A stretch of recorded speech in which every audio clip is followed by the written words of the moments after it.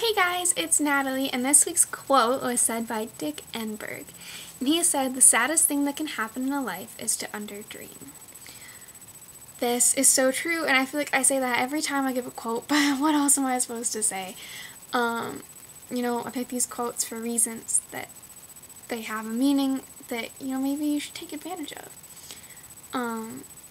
Really the saddest thing in a life that can happen is for people to not dream more. What's the harm in dreams? Like, nothing's impossible, and I know that people are like, oh, that's just crap, like a lot of things are impossible.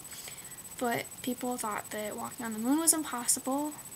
Neil Armstrong did it. He had a dream. Martin Luther King had a dream. Kind of symbolic for tomorrow.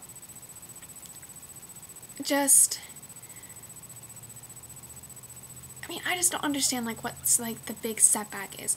You can dream as much as you want. You don't need to let fears bring you down or keep you from dreaming, because there's no price to pay.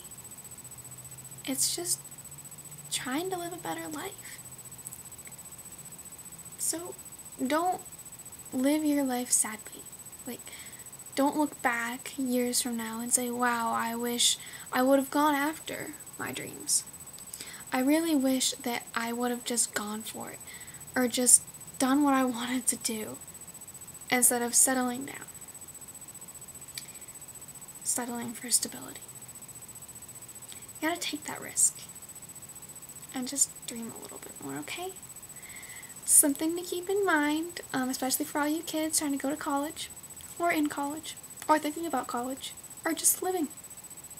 Wow, that took a really dramatic turn. Okay. Have a lovely week, guys, and dream big. Bye.